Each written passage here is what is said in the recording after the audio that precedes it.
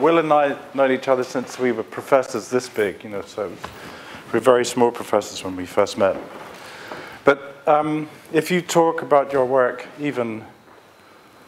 Is the microphone working? Oh, how could that possibly have happened? If you talk about your work a lot, even remotely a lot, after a while you find yourself standing on stage, your mouth working and ideas not coming out. So I thought I would try something different tonight. And I'm going to combine quite old projects with new projects. And the reason for that is that lectures are a way in which I can understand some of the themes in the work. So I've artificially divided the projects into areas like context and houses, but I mean, it's just a way of presenting them. So the first group of projects is about context, and the first is the Listen Gallery, which was made in 1992, and this is what it looks like. Maybe some of you have seen it. Maybe some of you weren't even born in 1982. I don't know. I was talking to two of your students about London in the 1970s, and I realized that that was a long time ago, so I'm not going to dwell on when it was made. But this building was made for a gallery that was emerging very strongly in London as a new gallery, and it had people like Anish Kapoor in it, but it also had artists like Dan Graham, who's a fantastically interesting American conceptual artist. I think it had Donald Judd and people like that, so they're very big players. But it was in a peripheral district. It built a new building in a part of London that was inexpensive. It's particularly, let's say, the configuration of this facade comes partly from the fact that this building faces to the north over an open schoolyard, so it gets great light. And also, being a commercial gallery, all of the exhibitions have to be taken in through the facade, so all of these pieces move. It's like as minimal as you can get. There's no backspace, there's no storage space, it's just an exhibition space. And it's configured as galleries there and there. And then there are rooms above which are supposed to be apartments, but they're used illegally as offices. And this is what the gallery in the ground floor looks like. That's the street outside, and you can see that there's a wall 90 centimeters high. And you discover in use that this gallery is below the street level. And it does that because this building had to join to an earlier building that we made for the Listen Gallery. But it does something to the relationship between people outside, people inside. This photograph is taken from, you can see that vehicle there, it's taken from the position of these people. And we commissioned these photographs from a photographer, a photojournalist who worked for the Magnum agency, who was one of our clients on another job. And this was, at the time, it was groundbreaking. Nobody was photographing buildings in action, and nobody was photographing them in black and white. So these were quite important decisions. But on the upper floor, first floor, you can see that let me just go back. There's a wall there, and then when you look, you're above that wall, and you can see this schoolyard, north light coming in. And if you make a gallery space lit from the side, you have a choice. You can either make little windows or nothing, or you can do this, which is to make a wall of glass and then see what happens. And in fact, what happens is that some artists treat this view as just ambient stuff, and they display paintings. And so when you turn back this way, you're looking at the paintings, you're absorbed in them, and then you see the city. But other people, like Dan Graham, actually chose work. They chose work from their body of work, which had a relationship to things in the distance. So he chose these pieces of sculpture because they have a relationship with this pyramidal roof. Other artists have blocked the window art or made it, covered it with blinds. So this is important to me to say. What I always try to do is to make architectural spaces which are definite, perceptible, real places, but which turn out to be ambiguous, which turn out to have other ways of being used. And it's just something I do. And the other thing to say is that this space the proportions are imperfect. They're done by eye. I don't work with numerical relationships or proportional relationships. Looking for me is very important. And these rooms, the length and the breadth are slightly unequal, and the height is non-modular. And the idea is, and the actuality is, that the quality of this space has some of the informality of the spaces outside, which were formed by chance. And a lot of art galleries, you probably know, are made in buildings that already exist, which have this chance-like quality. That's something that artists like very much. They like the informality of existing buildings. And one of the things that I was doing here was to see how you could make a building in the present which had qualities of that relaxed quality of older building, like the building we're in now, where it's used really without any reference to the architecture, and that gives it kind of vitality. I think that's important. And this is a view from the schoolyard. Can you see over there? If I move out of the way. You can probably see this. Wow, got a really terrible view. You should look at this. Can you see? This is rather good, actually. You want to be right close. It's much better. Okay, let's do a bit of audience participation here.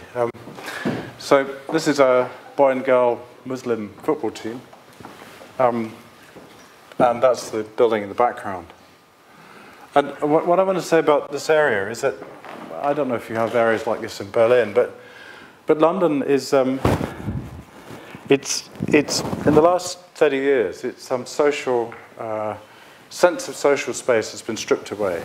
Thatcher and the right decided that there would be no social spaces and there would be no public spaces. And you get this. You get over a century of cities being made purely pragmatically and purely for money. You get a city which is, in a way, in comparison with formalized cities like Berlin, is a disaster. And a lot of what I'm doing here is to say in this gallery, as well as making a space for art, to say, look what we did. To say, this is the culture of London at work. And it's interesting. As an architect, you're in control of very little. I think it's interesting to recognize how objects and spaces are made by forces you don't respect and you don't have control over. And an important issue, or an important statement for me to make is that I'm interested in the world around me as, in English you would call it a cultural artifact, something that's made by lots of people somewhat anonymously, which represents our values. And my interest is how my architecture can respond to that. So these two photographs show the idea here that there's a small space where you're looking at art, and then there's a space outside. These two groups of people that don't look at each other, don't connect, somehow connect at a distance. And for me, it's important also when you make architectural spaces, and this is a very British perspective, it's important for me that the possibility of connections between people, even if they're just small, that those connections can be made, that people can feel that it's worthwhile being in a space with other people and in the surroundings with other people, that they can begin to recover an idea of what social activity is like. To finish on this project, I want to talk about how it has a relationship with its surroundings at almost a purely formal level. For example, this window up here, which is like a loading door, a wooden door for bringing art in, has similar scales to things in the surroundings. So it's it works with it works with its surroundings. And on looking from the other direction, this old house, there are alignments which are quite strict. You know, there's an attic up here. It's quite old-fashioned. This shop has a window and a door that you go in, and the gallery has a window and a door that you go in. And so in a way, it's I'm very willing to use conventional material from the surroundings and do something else with it. I'm really uninterested in inventing a new, well, that's not true, but let's say I'm uninterested in those practices, say like IMA or Herzog and de Meuron, where, and they're very brilliant, but where their obsession with newness means that there's certain things they can't do. And I'm not interested in that. I'm much more interested in another kind of invention using forms that exist and which have communicative possibilities. And this just shows the simplicity of the plan. You come in here, come into the back, and then you see the street again. Now, a new project in a similar vein, in a similar location, called the Rumi Foundation. A man called Rumi Virji, who's, well, he's a millionaire, but he also is a social activist. He does work in Brazil and the Far East, where he comes from, and he wants to build a building in this place which is on the east side of the city. The first building, the Liston Gallery, was on the west side of the city. This is an east side of the city, a bit like East Berlin, an area which, well, decrepit like this, and yet absolutely full of artists, full of people buying art. It's now terribly fashionable. And what's interesting is there's no architecture at all. And this building that we're going to put on that site, which will be like this, will be the first significant architectural building in this area. And just to go back a bit, the only piece of formal architecture is this avenue of trees, which connects further back to a rather formal arrangement of houses. And our building does something with it. It does a number of things, but principally, it has a facade which is made of mesh, like this, and it has spaces behind it, which are outdoor spaces, and it has plants inside it. And the plants continue this, or they pick up this line of planting. They continue it into the area which is less advantaged. But also, and I'll show you in plan in a minute, what this does is it creates outdoor spaces for 5 lofts, 5 apartments, which he wants to have for his extended family and for guests. And then on the top here, he'll have his own apartment. Now it's interesting because he already has a house in London, and he has another house in Rio de Janeiro designed by Oscar Niemeyer. So he's a house collector. That is interesting. I said, Rumi, why do you need so many houses? And he said, well, some people collect paintings and I collect houses. So this influences how we designed, and I'll show you what we designed. So in essence, these are the diagrams that we showed, and this shows how these very rudimentary relationships are built into a project. The area, the space between the building envelope and the street is filled with different types of greenery in different shapes. And I'll start at the top. This little diagram here shows you where you are, but this is the floor of his apartment. He probably will spend 2 days a month here. So it's a pleasure place. It's a place where the living area has these garden spaces that cut into it, pinch into it. So it's wherever you look, there's a different type of garden, a different kind of pleasure. This has water, for example.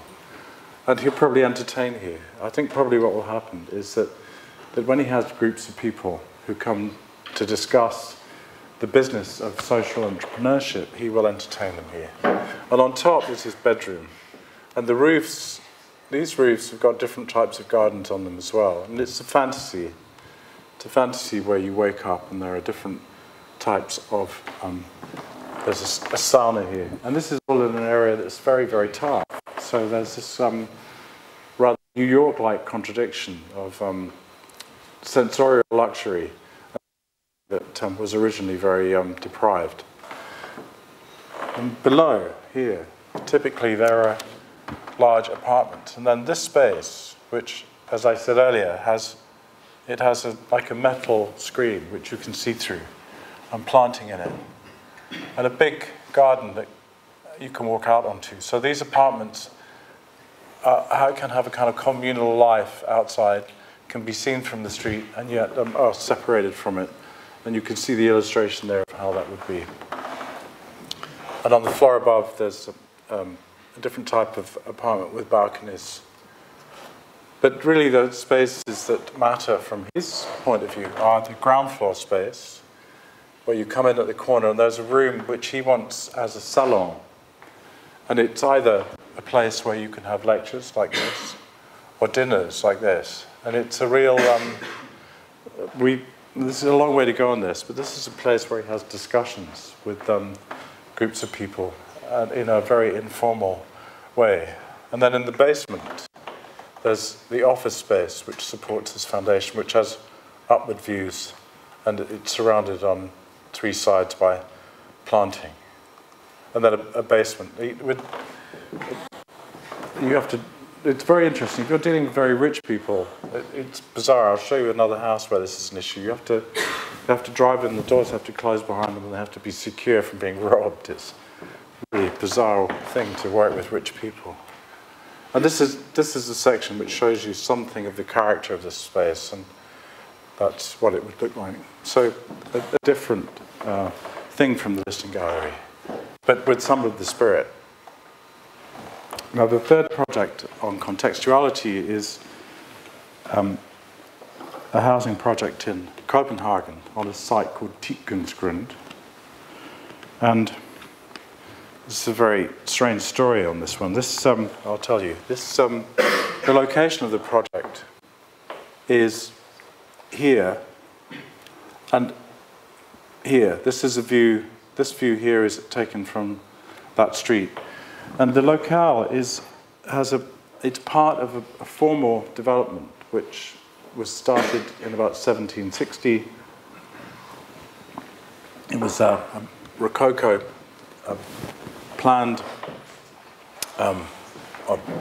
in Copenhagen, which has 8 palaces at one end, very beautiful. And then at this end it has a marble church. And the king of Denmark ran out of money, couldn't build it, and so it actually was uncompleted. Until about 1895, when a developer called Tietgens built a plaza of apartments around the marble church and finished the marble church. But he could never buy this site. The owners would never sell it to him, so the plaza was never finished. And it's a sort of cause célèbre in Copenhagen. It's been a gas station and a hot dog stand. It's very strange because the Queen of Denmark drives past all the time to go to church. This is her church. So it's very Danish, very sort of tolerant of this stuff. But it's sort of cause célèbre. And that these houses here are very, very early. So we won it in a private competition. We won the task of building a building here, which is an apartment building in the style of today, which completes this ensemble, but keeps this building and this building. So it's a very difficult project, and this is how it's looking. So from the street side, the church would be here. We're aiming to make a building here which looks like this. I mean, these 2 buildings talk to each other. This building is part of a group of much older buildings than this, which are flat-fronted and with windows. But actually, on the other side, on the church side, it's much more explicit what we're doing. In an absolutely direct way, we're taking the rhythms of this Beaux-Arts classical building, 3 divisions by pilasters, and somehow taking the most minimal version of it, which gives the continuity that we're talking about, but then does something else with it. Here you have, in those panels, you have a window. Here you have a big opening full of glass. Sometimes that opening is a loggia. Here you have balconies which are just for flowers. In this project you have balconies you can live on. In the original project, the attic was where servants lived. And here it's a penthouse. So it's a sort of critique. It's a development of this building, which was actually, well, it was the last of the Beaux-Arts period, you could say. And then the modern movement 30 years later came in and gave all sorts of different values, like the fact that you wanted lots of light, there was a lot more freedom, social classes had broken down. So these two buildings talk about that moment in history. And on the side, it gets very interesting. For me, this building, let me just go back, the abstractness of this building also lets me connect it to these types of buildings, which have very simple forms. You might have noticed they have a visible structure in the front, so the constructed quality of this and openness of this connects to that, and the hope is that this will finally draw all of these elements together. On the side elevation, I should say that it's arranged as an apartment on the front and one at the back, so one there and one there. The apartment on the front has a loggia, which is rather beautiful. The one on the front on the street is much tougher, has a loft-like quality, and it has terraces in here. South sun comes in, so they're not disadvantaged. But that means that this facade is very, very abstract, and it's the kind of facade that you find in unfinished cities. A facade that, which reminds me of the way that London was formed in the view from the Listen Gallery, formed by chance. And this is a preliminary rendering of how it may be, showing those relationships. And this building, all of these buildings, the church is made of marble, which is very beautiful, but the apartments here are made of stucco, a traditional Danish stucco. And we're going to make this building in stucco. This is going to be very difficult, but we're going to do it. So this will either succeed handsomely or fail spectacularly. We'll see. Houses.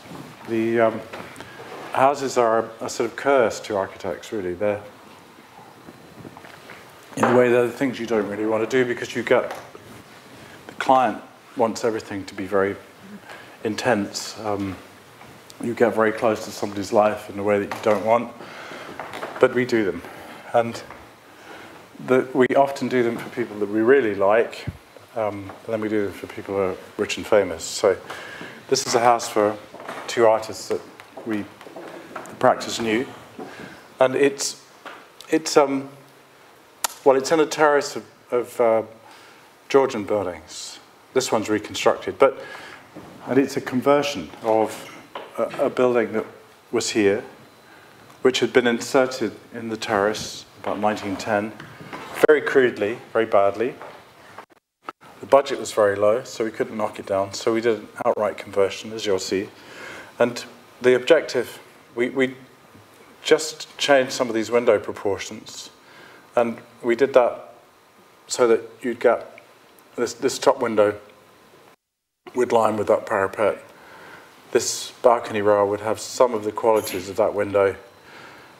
These windows, which are a German window system, aluminium on the outside, wood inside, have similar proportions to these window frames. So in the same way as the Listen Gallery, there are quite measured connections with the surroundings. And then the whole thing is in stucco, which was red, and then it was painted black by my client and his wife. They actually got up and painted it in Kime mineral paint. So they said it was the toughest job they ever did. They put it on and they washed it off, and they put it on and they washed it off. So the idea, which actually didn't work out, but the idea was that it would look a bit like this brickwork, which has got dirty through the years, but actually it's a bit more like a Rothko painting. But stuff like that happens. But at the back, nothing. Back elevation where we I mean, a lot of practices do this in London. Completely nakedly untransformed. Caruso. So this is my kind of Caruso syndrome moment, where I'm doing a completely unmodified building with bits added to it. But anyway, that kind of stuff happens in London. And this is the section. So the facade I first showed you is here, and the one I last showed you is here. And the ground drops as you go around the street to a park at the... There's a studio which starts off in the basement, but actually is in a... it's at ground level, and it has a roof light here and a window here. And so that's the studio for the man of the couple. It's two married artists, man and woman, who have 2 children now. And Tim, who paints, I'll show you his studio in a minute, paints down here. And Joanna, his wife, who works with photography and needs lots of light, works on the top. And between them, between those spaces, they look after their children. So their children sometimes will spend the day with one parent, sometimes with another parent. So it's very, very charming how they do that. And this is Tim's studio. So he paints. He likes to paint by electric light. He likes to look at the paintings by daylight. And these are some of the spaces that they live in. They built a lot of this furniture themselves. They did a lot of the interior work themselves. And this is their bedroom. And at the other end, between the street and the bedroom is the bathroom. So you can use it to stop noise from the street, or you can talk to your partner in bed while you're shaving or brushing your teeth. So it's full of small observations about domestic life. And then on the top floor, this is Joanna's studio, which has views out over the rooftops and lots of light. And these doors open, and there's a balcony.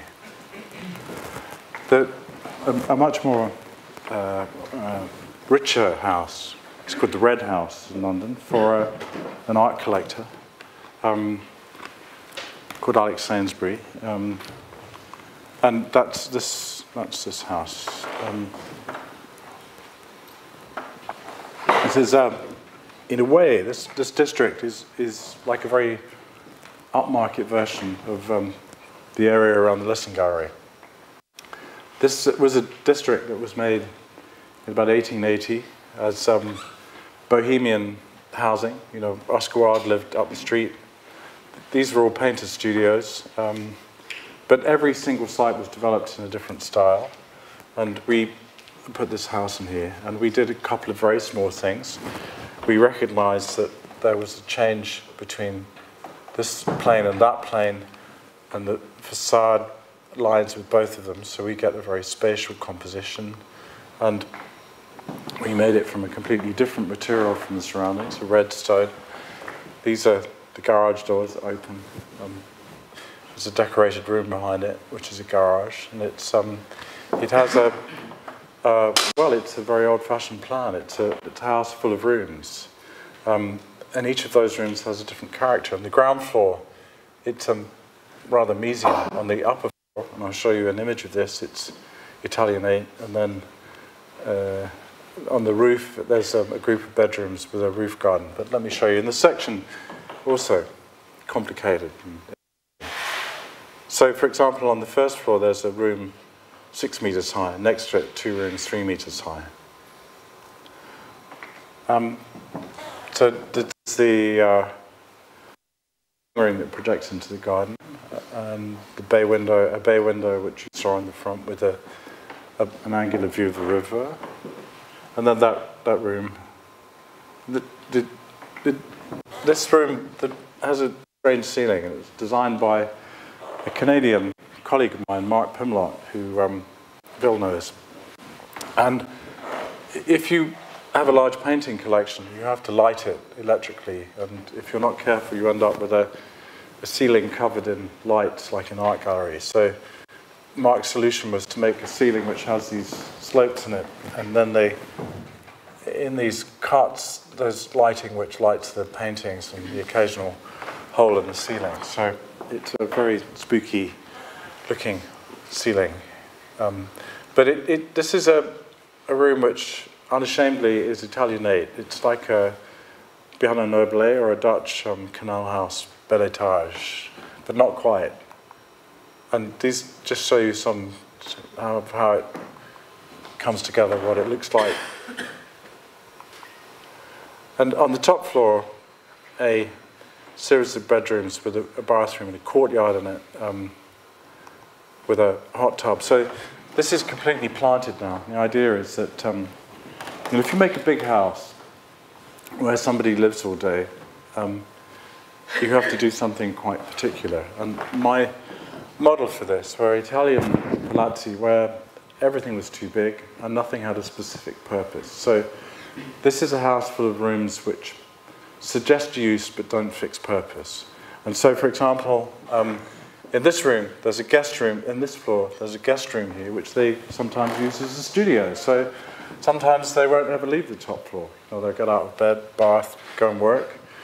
And then they might go back into the larger room of the house in the evening and find it again. So what happens is that it's not like a spaces of modernism where you see everything together. It's an intentionally separated house where you discover parts of it again and again and again. And there are some rooms of small scale, other rooms of large scale, which lets you do that.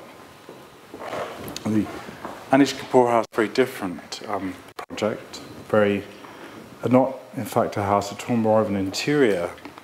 Let me explain. So, where's the house? Well, the house, Anish's house, is underneath this block of apartments here. So he bought this block of apartments, which had a piece of land that ran along for about 40 meters underneath it, and ends up in the street at the back like this. So it's got one elevation, which is the back elevation. And in plan, this is how it goes.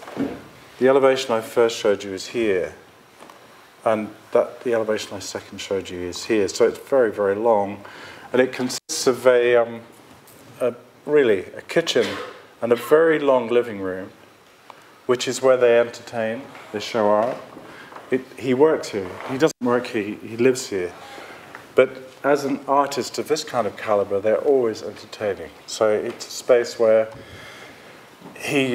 everything's on show, and he didn't want any privacy. It's very interesting. He wanted this huge space because they had this big area of ground. And so what we did is we made it, I think, tolerable by, we solved two problems at the same time. One is we got light in by having these courtyards, a courtyard and a garden, and some other means that I'll show you in a second. So you come in here, and you don't immediately see this room. Then you discover it. And then you go here, and this is their bedroom, looking back on the garden, and there's a bathroom underneath it. On the floor here, floor above here, there's a staircase that takes you up, and there are children's bedrooms and a study, with another courtyard which has a glass floor, which is over the dining room. So that's the section. That's the first courtyard, and then there's a courtyard above, which is lights here, and then a garden. So it's complicated. I mean, and it leads to a certain type of house where it's sequential. So as you come in, you start to discover what's going on in there, and you see the staircase and the room ahead. Then you see that there's this courtyard which opens out, and I think they're going to plant this, but these are very early photographs. And then the living room itself with the garden at the end, staircase that takes you up to the children's room, and then the garden, another shot of the garden, their bedroom which looks back, and a bathroom which is underneath, has roof lights here. This is all, it's not quite finished in this photograph, but it's mirrored, etched mirrored glass, so that in a lot of cases in this house where we had not very much light, we used polished surfaces to somehow sustain the light and extend it. And then on the upper floor, the study, and then the children's bedroom with a view out to the surrounding area, and Anish and Susanna's bedroom here. Public buildings. Well, they have a completely different character from houses. In a house, you're designing for somebody's, very closely for somebody's tastes. In public buildings, you're designing much more generically. And I'm going to show two public buildings, and they're sort of strangely juxtaposed. The first one is very small. It's called Faith House, and it's in the countryside in the UK. And it's on a very large country estate.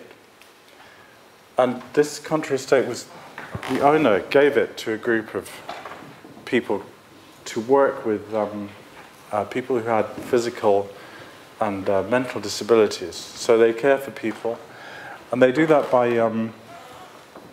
exposing them to nature, by using art therapy, by doing other therapies.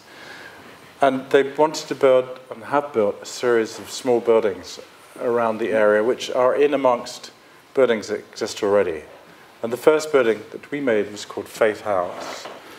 And the function of that building was a place where people could meet, but it also had a religious function. And this is the building. In relation to what I've just said, we said, well, I said, I don't have a faith, so how am I going to design this? And they said, well, we like your work. And I said, then you'll have to tell me what symbolism you want, because I don't think you can build a religious building without some kind of symbolism. And they said they didn't want any overt religious signs. They didn't want crosses or stars of David or crescents. They wanted a building which dealt with the relationship between human beings and the natural world. So, unusually, we were given the choice of putting this building anywhere on the site. This is the first time it's ever happened. And we chose to put it in this garden here, which is at the end of a very, very long road that brings you into the site. And then you stop here and you walk to this house across the lawn, and the house is positioned at a division between the garden and a field where they grow things, which goes down to the sea. So let's say there's symbolism there already, but also very consciously this building was made transparent to the surroundings and surrounded by a large sky. So it's about the enormity of nature and the small scale of human beings and human endeavor. But it also has relationships to this building, so it forms an ensemble, and you walk up to it, and there's a porch, and then you come in here, and you can look back across the garden, and then there's a room here which is for quiet contemplation, and this was really where the symbolism was difficult. So we chose a circle of trees. We cut trees, had trees cut down from the forest, and I put them in a circle, and it works. It's very interesting. It works for people. It's a symbolism I've discovered is meaningless. It doesn't have one specific meaning. Symbolism, symbols have this power of evoking feelings in people. And as a person who's an atheist, you could say this is a very interesting discovery. And you have to do these buildings, you have to not be ironic or cynical, you have to somehow recognize you're dealing with a type of activity that you don't participate in, but you have to do it wholeheartedly. And it's interesting, this is another space where they hold conferences. It's very small, it's only about 7 by 7, and it opens to the field. So often if they're having an art exhibition, animals will put their head in the door and stuff like that. So it's about a rather rude, rough connection with nature. And it's interesting, when we opened this building, one of the therapists said that she thought this building was like a blank canvas on which she could project anything she wanted. Was I upset by that? And I said, no, it's exactly what I'd hoped would happen. And there are this is just some more photographs of showing those trees in relation to it's an all wooden building. And this is the plan, so you approach from here. That's the lobby, that's the big room and the small room, and the field is over here. Now, to juxtapose that, or to put that in juxtaposition, I'm going to show the British embassy that we're doing in Warsaw, in Poland. I don't have many slides of this, but it's an interesting combination of things. So this is the site. It's in an embassy district. Eric van Egerat's Dutch embassy is about here. And this is an early rendering. I mean, it's very difficult to do something with just an embassy. Eric had an embassy in an ambassador's house, which gives you a lot more to work with. This is what's called the chancellery of an embassy. It's just the working spaces of the embassy. So what do we do? Well, the site has a beautiful park at the back.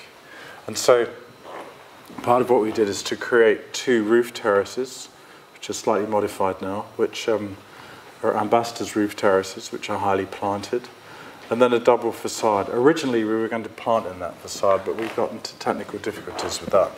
But it's still interesting, and it now looks like this. It's much more developed, and you can see that that's a roof terrace. The configuration is that these are all the public spaces which open out to the garden, and then this is a single office for the administration of the embassy. This is ambassadors, and then this floor is for espionage. And if you go to look at embassies, the top floor is always where the spies are. So this is the ambassador's terrace, and it has these very large gardens. And then in the middle of it, there's a courtyard which goes down into this floor below. Poland has a real problem with light in the winter, and the building legislation compels you to have lots of glass in the facade. This facade is also a double facade. It has an outside facade and an inner facade. It's very simple. In the winter, it provides lots of thermal insulation.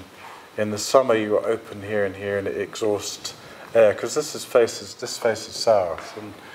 And it means that you get a facade on the outside which is very light, and then on the inside, a much more secure facade, because embassies now have to have very high levels of blast resistance. And so the inside has more substance and smaller windows. And so it's a very minimal object, and yet we're hoping that the building inside it, the more formal building inside it, will be a sort of ghostly presence. So you come in here under a stone portico, and you go into this mysterious building with glass in the roof and a shadowy building inside it. And then this whole interior, it's an interior space which looks out onto the park that I showed you. And the final 2 projects are art museums. And the first is the Camden Arts Centre in London, which is a conversion of an existing building.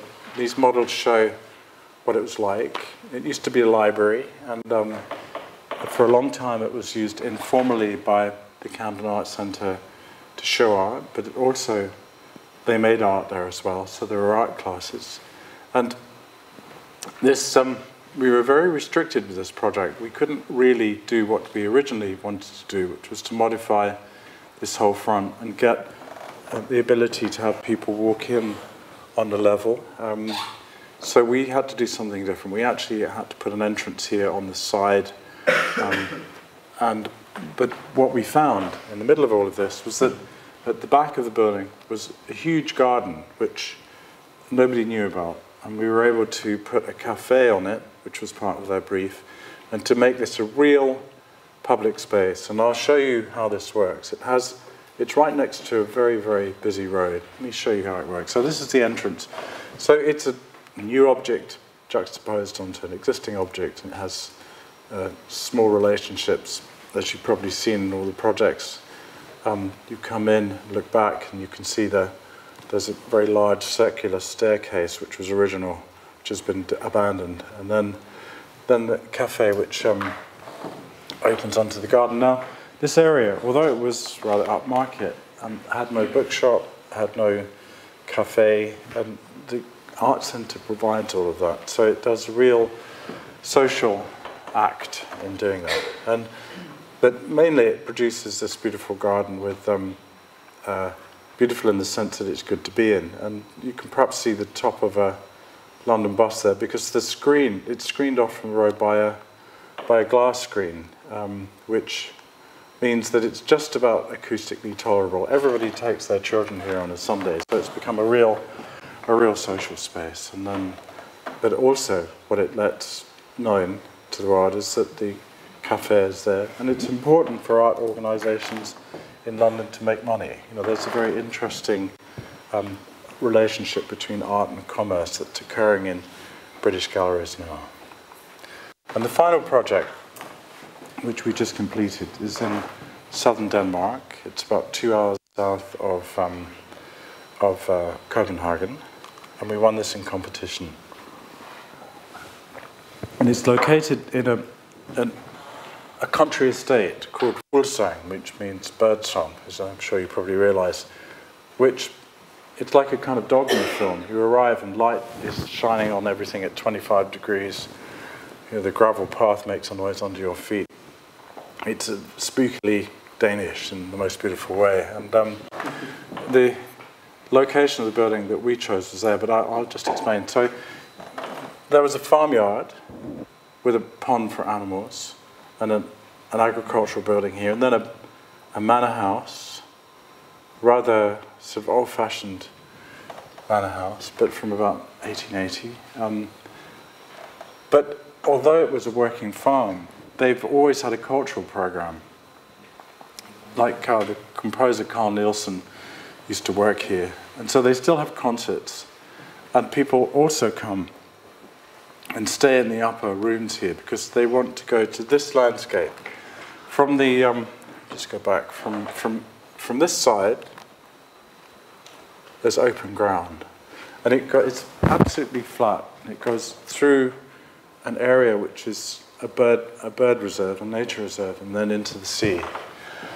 And when I went to look at the location during the competition, the program for the competition suggested that the new building should be here. It should block that view. And I thought, that's wrong. So we did this. We put the building here. The view I'm talking about is here. The manor house is over there. We put the building here.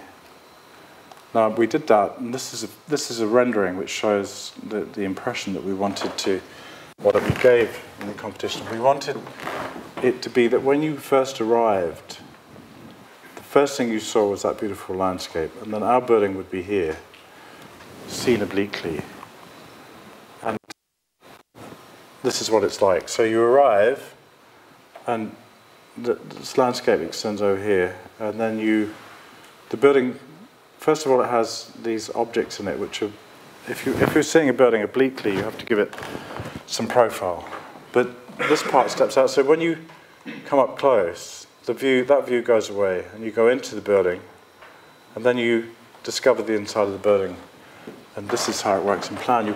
That space I showed you is there.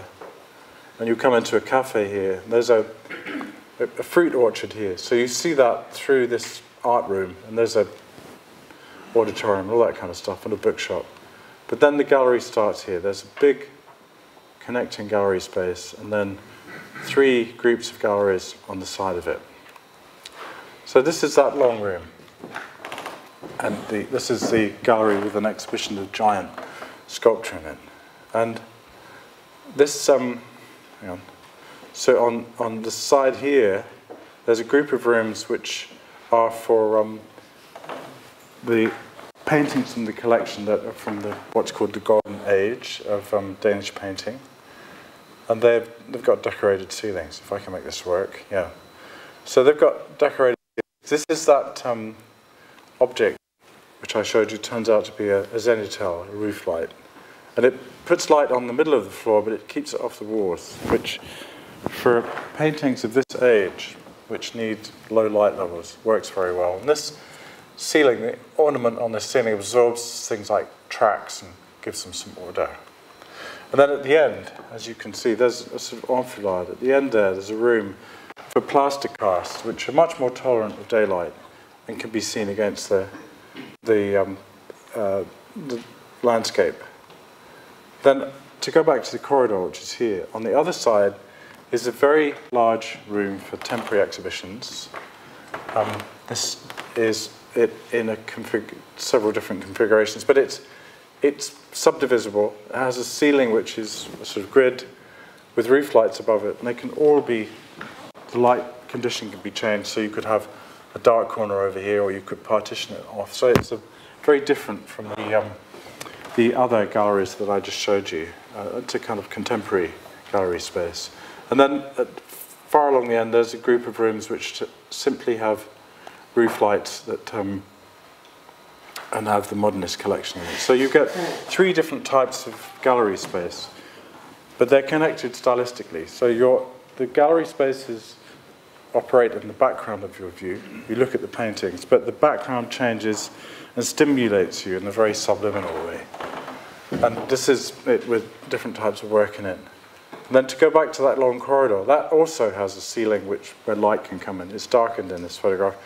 And you could use this space in several different ways. It could be completely darkened, you could have video in it, or you could have furniture in it, or you can use it in lots of different ways. It has that ambiguity I spoke about in the listening gallery. And at the end is a room just for looking at the landscape.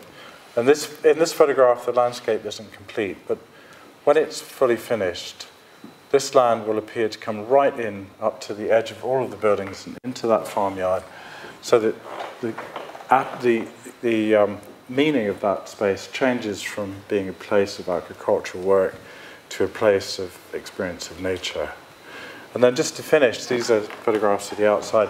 That's that space. And you can see that this building, although it's very abstract, has quite similar qualities to this building here. It also has a connection, visual connection to the manor house, which has 3 bays in the 3 gables. And then these just, I'll play out with these, which show that it also has this relationship to the agricultural buildings around it. So while it's, when you put a gallery with a very formal art collection into a space like this, there's a responsibility to somehow integrate its character with the surroundings and the character of the experience. So in this gallery, you see the landscape, it's taken away from you, you see it again, and somehow it positions you in the landscape in the same way that a painting positions you in the landscape. It fictionalizes the view. So your experience is taken to another level. I mean, we can all look at a piece of open ground, but the nature of art and creative activity is it lets you see it in a deeper way. Thank you.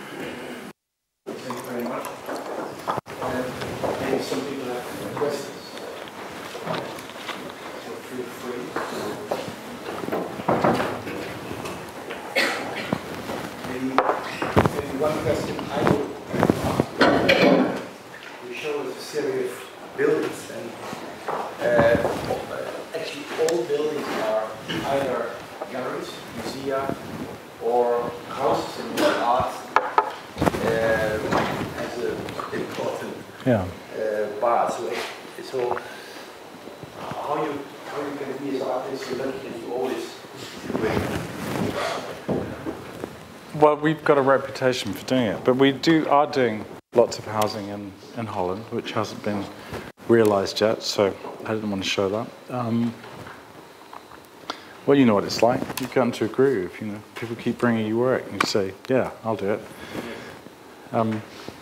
But I like the arts. But it seems to me also that the experiences you have in galleries also can be brought into use in other aspects of work. When we're making projects in Holland, we're always looking at the view might make a relationship to the interior of the house.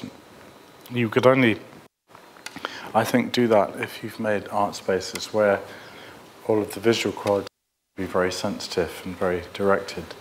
So I'd say that we would be able to bring a lot of, let's say, sophistication to the other types of buildings that we design. But we do housing as well. On the other hand, I would also like to ask a question the other way around, because all the projects, the galleries, look like a house. So I think this project, you would look at it from a distance and you would tell someone that it's a house. It's also a house. So in a way, I think it's interesting that it never looks like a gallery, or it never looks like a museum. Well, don't forget that all of these projects are in quite domestic locations, And we're now shortlisted with about 19 other people for the Munch Museum in Oslo. That's right on the waterfront, and I imagine that we're going to have to do something much more demonstrative. Now, that's going to be interesting. It's sort of anti-iconic, so you know. But we've got to win this one. So watch this space. It's going to be interesting. Right.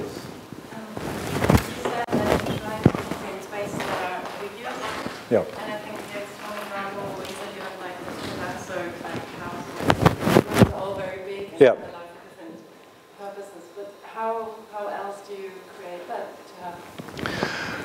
Well, it's hard to say. You know, in any piece of architecture, in designing, there's an active will, a decision about what you will and you won't do, and it operates at a level that's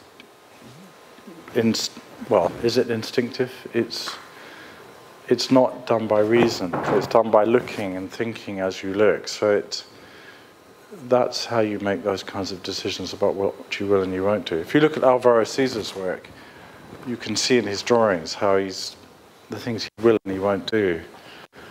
And it's a matter of deciding what you will do and what you won't do. And then you get the result that you want. I'm not answering your question very easily, but I don't want to be mysterious, but I think creative activities, it doesn't necessarily have to be brought into reason. It can't be brought into reason. But it's not any more special than cooking or communicating with somebody or communicating to them by the way you wear your clothes or what you choose to, your body language.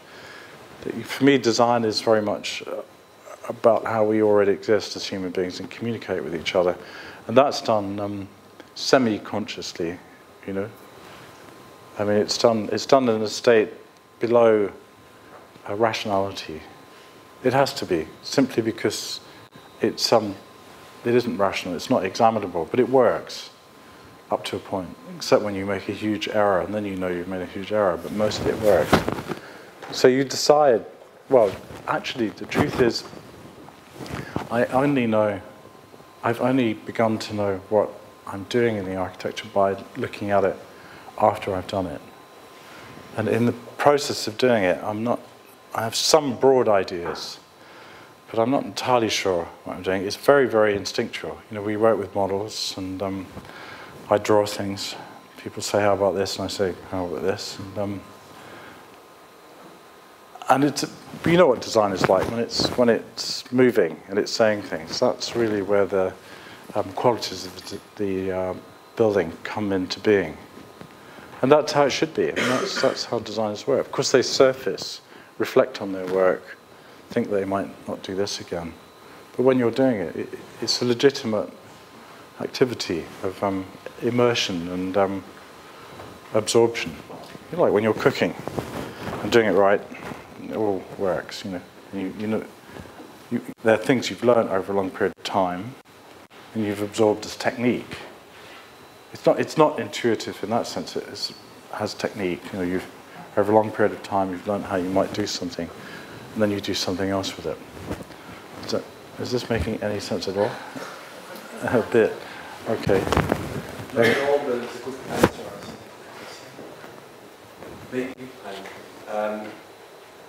As we're in Berlin, I was just wondering if you know Berlin quite well. Not very well, no. So my question is a little bit, when you were talking about the Danish project, picking up on the language of what was across the street. Oh. While I totally respect it and so on, and I can see the beauty of that project, a similar argument has been made in Berlin since the fall of the wall, and there's a number of buildings which make the same argument with a much less happy outcome, and I just wonder if you have any criticism of that or what you feel about that on a city scale. Which projects are you thinking of? Because I Pretty much all of them. I mean, all of them. Pretty much all right. sort of Friedrichstrasse, the whole sort of centre of Berlin where the regulations were quite clearly to respect the 22 metres, the whole sort of... Well, you see, you know, my position is that I'm a sort of minority in a sense in a situation. You know, I arrive, the projects are quite small. In a sense, I don't I don't have to do what was done in Berlin, where they had this historically loaded situation where they had to decide stylistically what they were going to do, what the building form of the city should be, all at a time when the architecture was perhaps not in great shape to answer those questions. So to be not, it would be modest of me to say I could do it better. You know, I think the power of my work comes from always being in marginal situations. So it'd be difficult for me to know what I would do in that situation. Well, we'll see. When I do this design in competition for Oslo, then I'm really, you know, it's got to be right out there, and it's got to sit right next to Snow Haters building, which is hugely populist. But I want to do it. You know, I'm interested in how architecture works. You know, I'm interested in the inner workings of it, and those kinds of tragic questions of how cities sometimes have a great moment and they really make themselves, and other times you just think, I wish they hadn't done that. It is, you know, architecture's driven by all sorts of forces that architects can barely contain. And if you're lucky, everything just about fits together. And if you're unlucky, you get a bad result. You know? And London's absolutely full of buildings which you wish hadn't been built. You know. And I'm not being passive in this, but well, I'm just trying to think of who really gets a grip on urban situations. I mean, I can't think of big players, but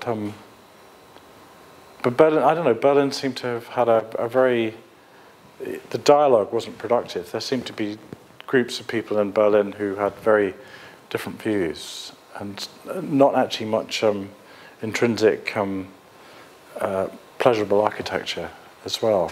And so it was disastrous in a sense. Yeah, it happens, you know. It does happen. Well, sometimes you get Brasilia, which doesn't work and looks beautiful. You know, it'd be good if everything really was rational. It would be good that if when architects had to step up to the plate, they found it inside themselves. But sometimes it's not there. You know, it's a tricky one. Sometimes you get Georgian London and generic Barcelona, which works by its urban form. If you look at the individual buildings, they're actually not very interesting. In a sense, it's worth studying how successes and failures are made. If that's an issue for you, it's worth thinking about. Being readied it's interesting. You know, Rem, I think, always wanted to build at a certain huge scale. He readied himself for it. If he did small projects, I can't remember them, but somehow the thought was always at this scale, which sometimes it produces horrible results, but actually it's a fantastic thing. Gehry developed from very small to very large and proved that he could work at an enormous scale, and he probably didn't know that. I mean, I saw the project that Gehry did for the Maison Carrée, which Foster won, and it just would never have won. It was because his language was still in the process of being developed, and then suddenly something happened, and he was capable of doing Bilbao. And these are things you just don't know about yourself, you know. I mean, you really, who would have thought that Foster, who's a dull technocrat, could have produced beautiful buildings and then completely destroyed his career by making complete crap, you know. I mean, it's a human profession, you know. Does that answer your question?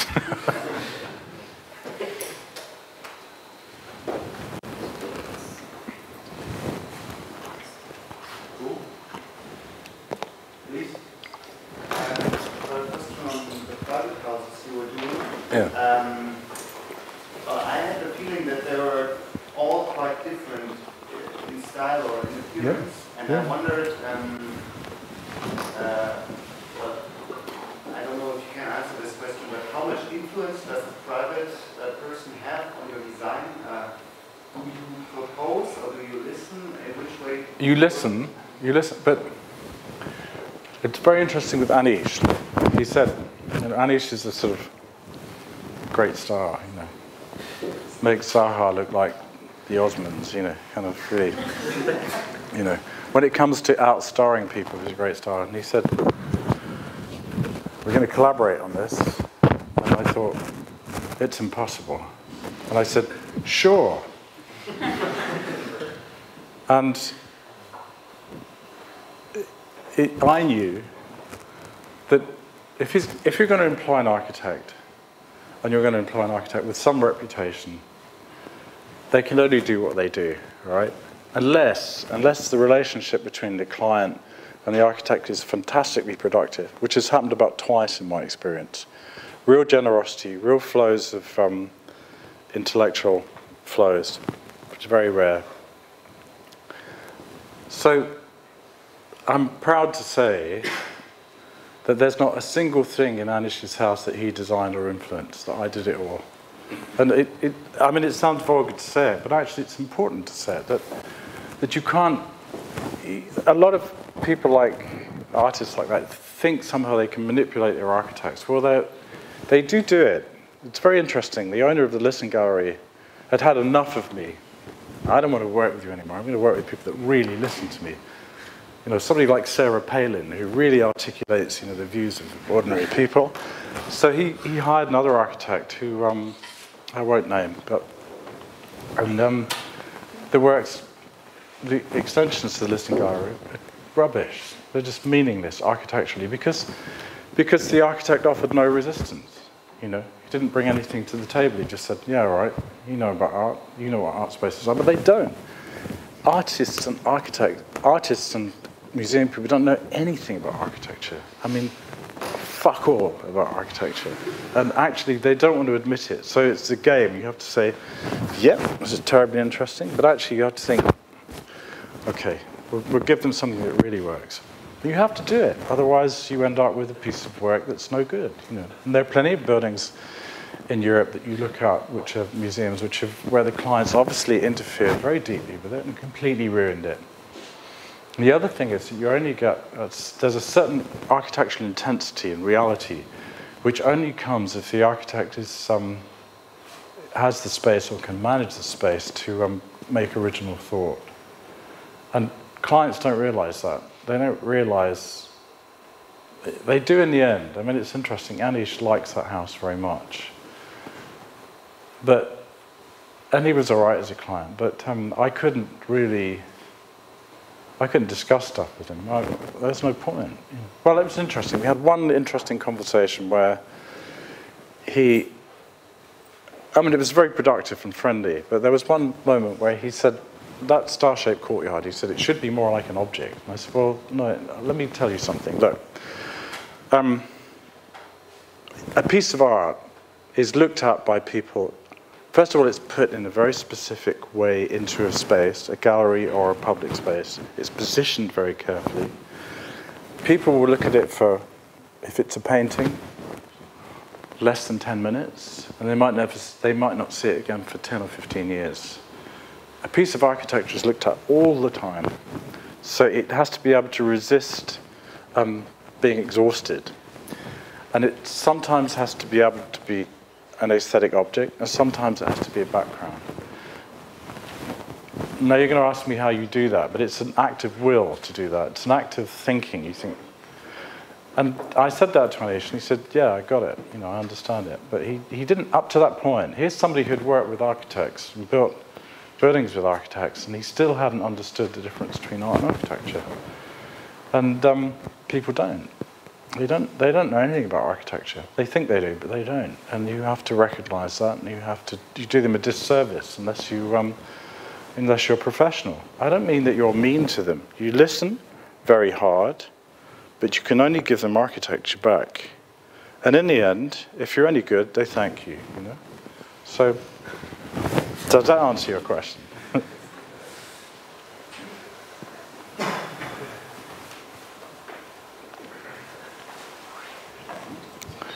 Anyone else? Otherwise, we thank you very much.